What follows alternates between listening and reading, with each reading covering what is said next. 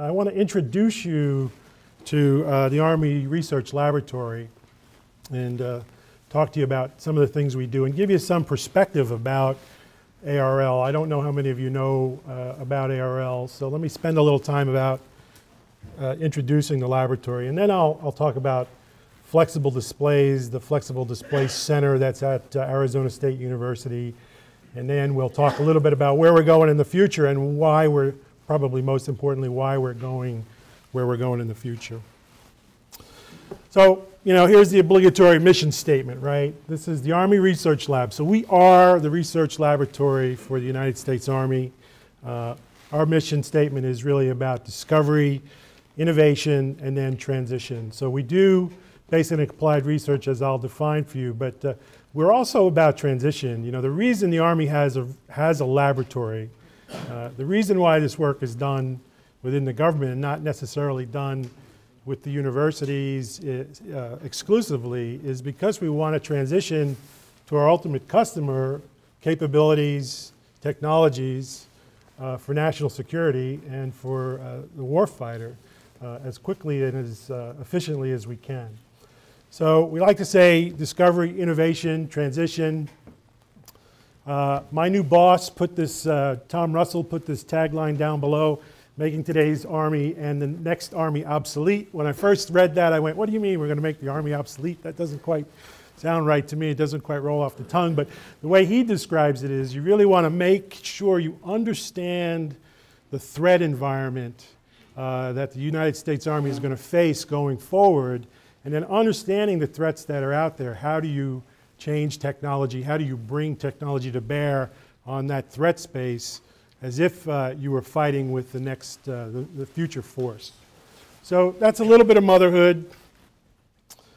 Here's a little bit more motherhood. You don't have to pay attention to all the acronyms on this chart. You will find plenty of acronyms in this, on this presentation. So if you see one, you know there are only 26 letters in the alphabet, right? There are more acronyms than letters, so we get redundant, right?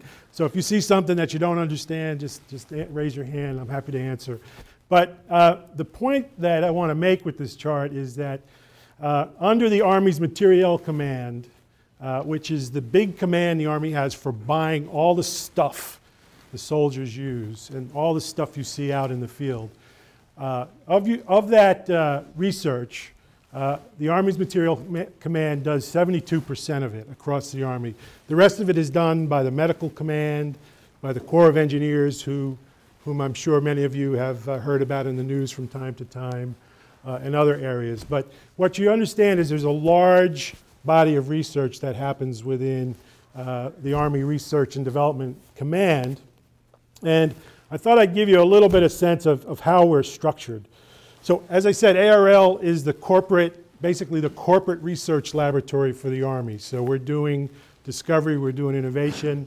And then along with ARL, there are all of these other more engineering centers. So their job is to really mature the technology, get it, work out the engineering bugs and get it to the point where it can be fieldable. And it goes across the gamut of technology from aviation and missiles to projectiles, to communications and electronics and sensors, to chemical biological warfare, to soldier for the sensors, to large vehicles, TARDEC, which is actually here in Michigan. So I like this chart because it kind of describes the research that's done across all of these Army, the whole Army enterprise, if you will, from a science and technology perspective. And so, you know, if you think about this in terms of percentage of dollars, ARL is really heavily invested in discovery, right? So the discovery of new science, and then the innovation piece, which we like to define as the application of science.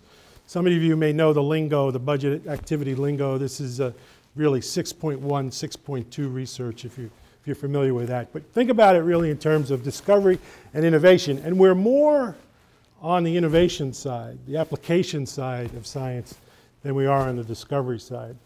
But as I mentioned, the RDECs do a lot of engineering, so you might expect to see a lot of advanced development, advanced prototypes, production engineering, and then ultimately support to the warfighter.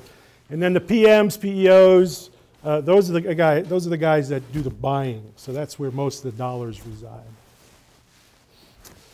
So, I think, maybe students are not interested in this, but some of the professors might be interested in this, that this is kind of the business model. This is the money that the Army Research Laboratory has. So this is your tax dollars at work. Well, for those of you that are actually working and not just studying and doing slave research labor, but this is the business model. So you can see kind of how we're broken out in terms of the 6.1 budget carried. So that's the basic science. 6.2, that's the applied, and some of these other budget categories. We have a very interesting small business initiative. We get customer money, which we call reimbursable. And what I want to point out is just the breadth of technology in the investment space that you see all of this funding going through. So this is done in percentages, but it's about $1.3 billion of annual funding. And so there's a lot in basic research, and a lot of that money goes straight out. On the other side, the blue, that's how the money is spent. So you can see 11% of our dollars are directly to academia. We have the UARCs, the collaborative alliances. That's all in collaboration with universities. So the MAST, I don't know if any of you are familiar with the MAST CTA that is here at Michigan. That's part of that collaborative alliance bin. We do quite a bit of in-house research, so there's 40% for us, and then you can see where the rest of the money goes. So that's kind of the space spread out through, the classic disciplines, if you will. Lots of material science, lots of physical sciences, information science. We're the Army, so we have to be interested in ballistics and aeromechanics and things like that. So, and even the human sciences are ongoing at ARL. Just a little bit more, last chart I think on organization. This is the whole kit and caboodle. You can tell that this organization chart came from the corporate headquarters by the size of the boxes for everybody that's in headquarters. So Dr. Russell is the new director of ARL. He came just recently from AFOSR. That's the Air Force Office of Scientific Research. And then down below that you can see all of sort of the business units at the college or directorate level. So, and I've got the Sensors and Electron Devices Directorate, but then as you can see, we go across computational survivability and lethality. That's understanding vulnerability of Army equipment and the like, human resources, vehicles, etc. Okay, and just one more motherhood, I'm sorry. So this is my business unit, if you will. This is our objective. We're heavily vested in sensors and specialty electronics, power and energy. Electronic warfare, you can read the kind of the things we're most interested in from a technology standpoint. And those are really in the black and yellow, that's the mission space we are most invested in. And we spend a lot of our energy thinking about applications and solutions to affect those problems that are most interesting and important to the U.S. military. This blue box on my right here, critical mass of Army-focused scientists, engineers, and technicians. I just want to highlight that very briefly because I'd like to tell people that when you work for the Army Research Laboratory, it's a little different than working at a university in terms of the amount of unfettered research you can do. Even at the most fundamental discovery phase of the research we do, we want to be thinking about how this technology is eventually going to solve an Army problem.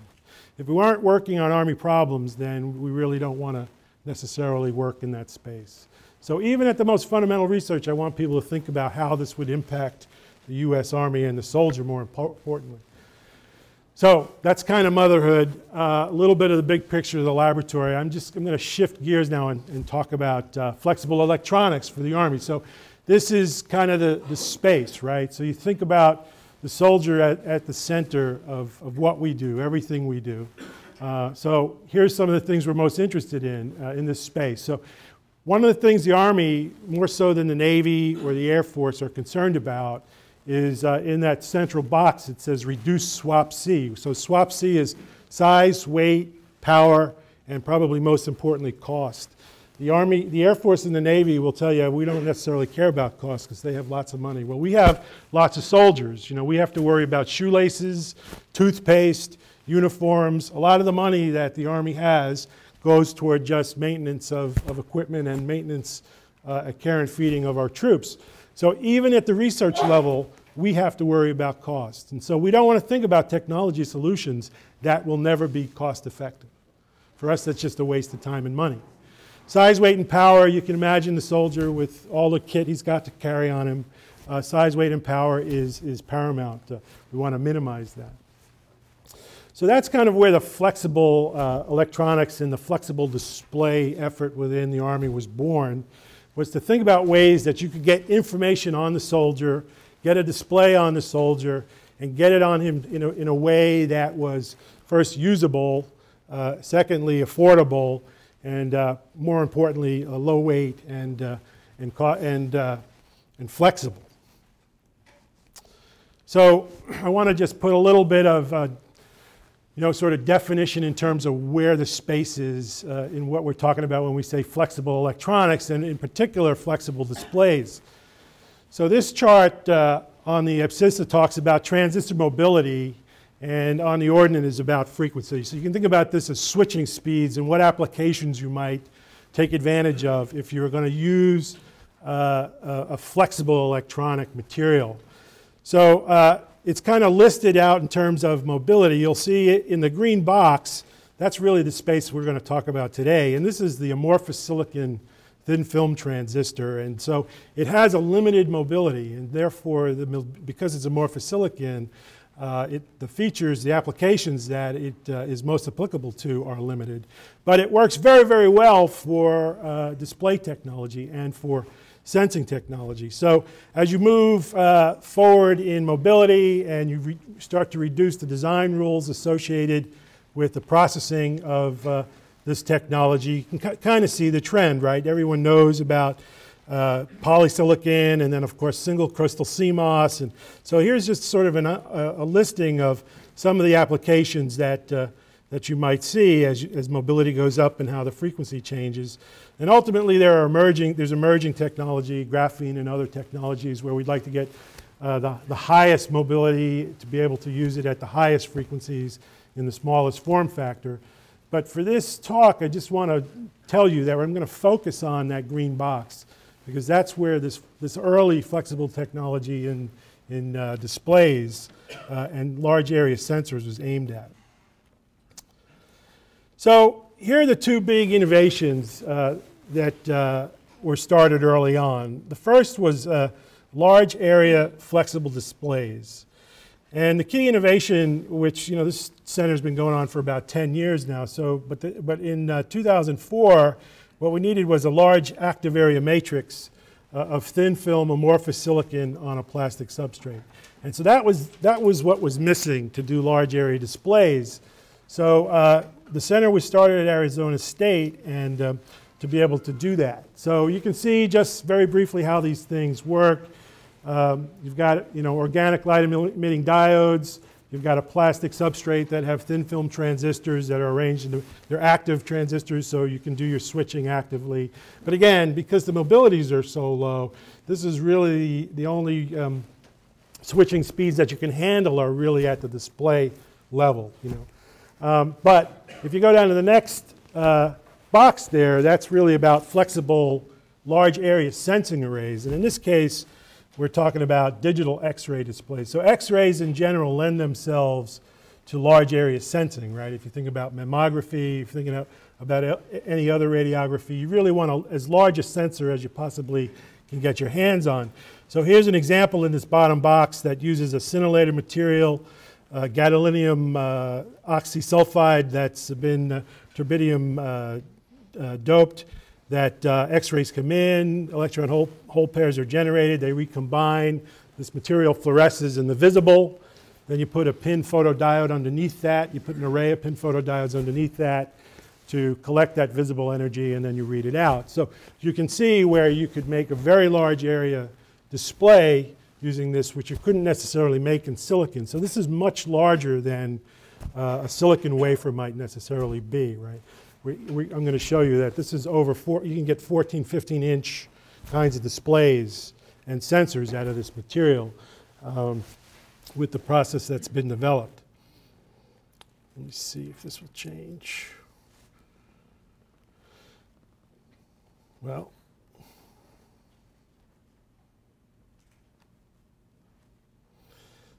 so it never fails, right? As many times as we, oh, there it comes. It's on your display. Oh, okay. So there's a movie there. I don't know if you'll see it, but so very briefly, though, I think what's happening is, we started this center 10 years ago, and when we did, we saw a real need for these flexible displays and this large area sensing. We forgot about two things, or we didn't see two things coming, right? The first was Gorilla Glass, right? One thing you might think about with a flexible display is it's flexible, right? So you can drop it, bend it, crinkle it, move it around. You know, back in the day when this was started, displays weren't so flexible, right? So that was one of the reasons why we wanted to have it. You could give this to a soldier. Soldiers are heavy-handed by design. So, they don't necessarily take good care of their equipment, but you want something that's rugged and durable. So flexibility was key. But along comes Gorilla Glass, along comes other innovations, along comes the ability to do touch display on touch modes on your display, which this flex displays can't do right now. And so you can see limited application. But I think the next big opportunity is really in flexible electronics. So CMOS on flexible substrates. So how do you do that, right? If you think about the way things are currently done in printed flex, it's with geometric innovation, really, of the ability to bend signal I/O in and around things. But the future, I think, is really in this capability to do very, very thin single crystal silicon on plastic substrates and to be able to bend full-up microprocessors with all the mobility that you might expect to see in single crystal. So you're going to hear from Sology right after me. So you'll see some really good printed technology, I think, coming down the road. There's some interesting work that's come out of Illinois, and there's a company funded named MC10 by John Rogers. All of this is moving away from amorphous silicon necessarily to single crystal, but on very, very thin silicon substrates mounted onto plastic. And that's really the next trend, and that'll be the next push going forward. But here's a little bit on application from the Army's perspective and the military's perspective in general, where we think large area sensors, which is really large area electronics, are going to go. And you can kind of see some of the space that we're most interested in. Where could you take advantage of large area sensors? So I mentioned X-ray detectors. There are other things you might want to detect, gammas and neutron radiation for reasons. Combinatorial detection, so being able to put assays of different sensing material and looking at combinatorics to understand and identify chemicals and other nasty substances. You could think about visible or near infrared optical imaging, where you'd like to have visible blankets, large area blankets that you could use to cover surfaces. And then if you wanted to do acoustic sensing, you could use this technology to make a transducer that you could then read out. Down in the lower left, you see the first buildable or very large, world's largest flexible display. You can see it's quite flexible. One of the drawbacks with this technology is you'll notice he's only bending it in one direction. If he were to try to bend it in the orthogonal direction, he'd break it. The problem with the technology is that you have to have interconnects to read out the data. So those interconnects are not necessarily flexible. So that's one of the issues. But when we thought about this initially, it was about being able to roll it up like a map. So you might only necessarily need to unroll it in one direction. You have limited flexibility in the other direction.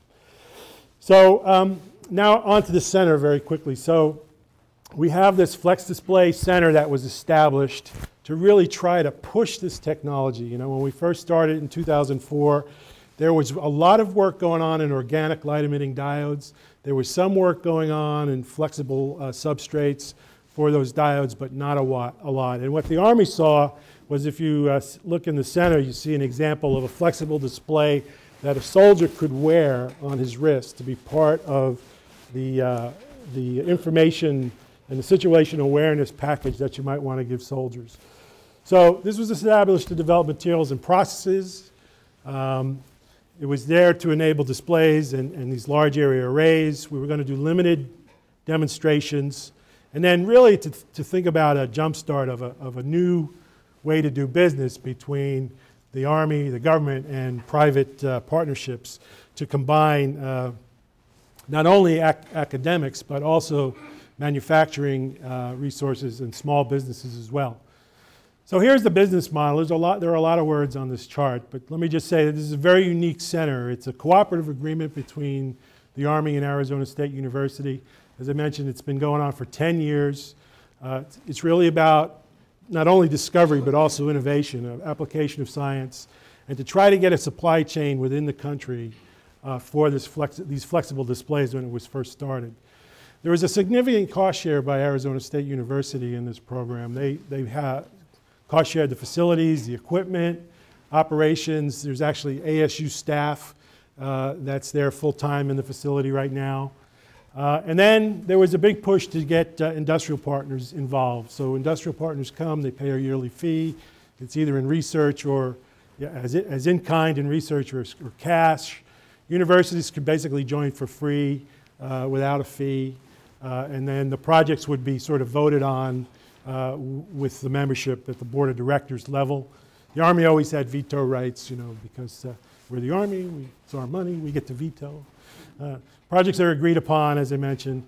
What was real struggle here, and I'm just going to highlight on it for time, but what was a real struggle was the intellectual property agreements that were needed to set this center up. Who owned the IP? This probably took several years to work through initially. I think it was 2 years before when we first initiated the project to when the project was actually kicked off. But you can read the way the intellectual property finally fell out. So a couple of things. Ownership follows the inventor, not the center. So you think about bringing another university in or a small company in. If they had any pre-existing intellectual property, it's theirs, right? So one of the things that companies were quite scared of, and a lot of the principals were afraid of, is if I come into this center and I start to process on these flexible substrates, does all my former IP have to go with it? And a lot of people were nervous about that, particularly ASU. So that had to be worked through. So no access to background IP. Co-inventions, if a partner and ASU work together on something, they would both hold the rights to the patent. If ASU worked on it alone, they would have, ASU would have exclusive rights. But in all of this, there's government purpose rights, always unlimited. And then what was kind of very interesting and quite unique is that even if ASU developed the technology innovation, then the members of this consortium would have the ability to get first use rights before it entered into the public domain. So 18 months of that. And then here are the participants in the center right now. You can see it's sort of divided up. I don't know what it is with these shapes, but we've got tool sets for manufacturing. So tool makers, manufacturers and display technology folks, material people. DuPont has a lot of innovation in this area for the plastic substrate.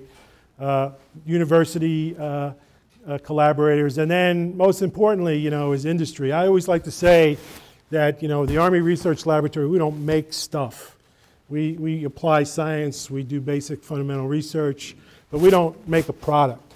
We have got to partner with industry to get our capabilities ultimately to the warfighter. So it's very important to bring industry and university researchers along with us. I spent a lot of time on that before I ever showed you what the center is. So this is the center. And it is a substantial investment. It has a Gen 2, which is what commercial manufacturers are basically producing large-scale organic light-emitting diodes, AMLCD technology. All of that technology that you're seeing on your laptops and the like are coming out of Gen 2 fabrication lines in Korea and in China. So this is very important that this technology could directly interface to that technology model, that fabrication model. So here's what goes on. The secret sauce is, and most of the innovation is in this bonding, debonding tool. You can see it starts with a ceramic substrate where a PETN is laid down on top of it, and you can see him doing the lift off there. And this is, there was a lot of research here to understand the adhesion, understand how the effects of temperature, understand the material properties in general. But once that was done, this is basically a lift-off process. So you literally just take an X-Acto knife, slide it down the edge, and you can peel off that flexible substrate, which on that particular device has large area sensors for X-rays on it. So the bond-debond is really the secret sauce of this particular technology. There is a competing technology that is done in industry. It's called EPLAR, which is a laser relief. They start with silicon. They put a polyimide on top of that. They put glass, polyimide, and then they use a laser lift-off to take the substrate off, the flexible substrate off the glass. But again, nothing this size. So Gen 2 technology can go from, as you see, over 14 inches in width. So quite impressive. Very good photoresist facilities, as you might imagine, photolithography, deposition and etching, and the ability to do OLED, organic light-emitting diode material deposition as well. All in the same facility. It's got class 100, I think over 20,000 square feet of class 10 space. And again, anyone can really use this facility. And if, from an academic standpoint, if you got an idea, if you have something you want to try on these substrates, we can talk about ways that the center can support that activity. It's been in existence for 10 years. One of the things that people like to talk about is metrics, and this is a measure in terms of papers that have been published as a result of the center. This graph is not the best quality, so I apologize for that. But you can see in the late 80s, there was a lot of work at DARPA in particular on flexible displays, and most importantly, organic light-emitting diodes. So on the left-hand side is our papers that are directly related to flexible displays. On the right-hand side is the number of papers that are related to OLED research in general. We can see the trend in terms of research papers. You know, there wasn't a ramp up until DARPA started to put some serious money into organic light-emitting diodes in the late 90s, early 2000s. Then the Display Center was awarded in 2004. And as a result, you can see the trend in OLEDs, they pretty much stayed on the same trend over the years, but there is an increase. If you were to just plot a straight line on that curve, you'd see that the number of flex display papers have started to take off at a different slope. And then sort of late in 2010, in Korea, there was a $300+ million flexible OLED line that was announced. And they still have not. Samsung has announced flexible displays for cell phones, but they're having some trouble. There's another problem with this technology that people don't like to talk about, in that it's hydrophilic, so it really doesn't do well in water. So, you know, you have to encapsulate it. If you can't encapsulate it, then you don't have a good working display. So usually you got to put a piece of glass on top of it, and then it's not flexible anymore. So what? Anyway. These are some of the things I wrestle with. So I'm a new director. I've been in my position for 5 months, and I'm still kind of trying to understand my way through this space. And so these are the questions I'm asking myself. But what's interesting about this trend is you'll notice that the number of papers have dropped off. And what that tells you is that this has gone, particularly for the flexible OLEDs, this has come out of the pre-competitive stage. People are starting to talk about competitive technologies now, and therefore the number of papers, particularly at the industrial research facilities, are dropping. And you'll see that more and more as money starts to be made. So here's a collection of world-class results, some firsts that have come out of the center. It is being licensed by a couple of different companies, and we're continuing to negotiate for several others. ARL in-house research has been predominantly focused on organic light-emitting diode material. So there have been a number of firsts coming out of our organization. You can see the number of industry partners. You can see that there's been quite a bit of university work as well. 20 faculty, 80 plus students, patents, peer-reviewed papers. You know, I said that we don't do this, we don't invest government money, we don't think about Army problems or Army technology unless there are Army solutions that we're trying to solve, or Army problems we're trying to solve. Excuse me, so you can see some of the first applications that the Army is interested in, and I've talked about this quite a bit now. But the first thing you're going to see, we've already demonstrated this flexible display for soldier wearability. There's some question whether or not the Army is actually going to purchase that. There are other, as you might imagine, other competing display solutions. But I think the first thing we're really going to have success with is this very large, flexible X-ray sensor, which might be very useful for trying to look for hidden explosives and things like that. So I'm going to stop there and just wrap it up. You know, it's a very successful center. It's been going on for 10 years. We're probably going to continue our investment for 1 or 2 more years. And then Arizona University, or ASU, will be sort of on their own with this center. You know, it continues to look for investment.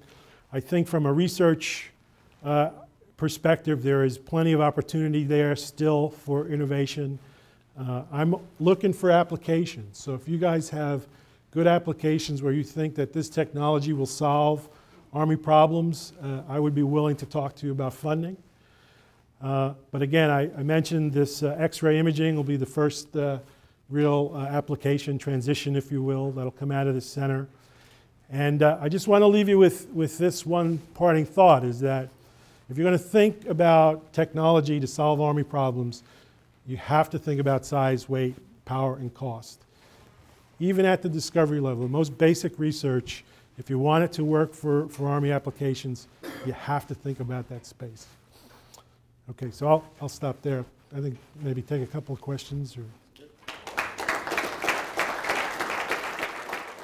This is called the Solo Robot. This is the one that we presented to the president when he came. And this is a completely autonomous inspection device that's used in the most common size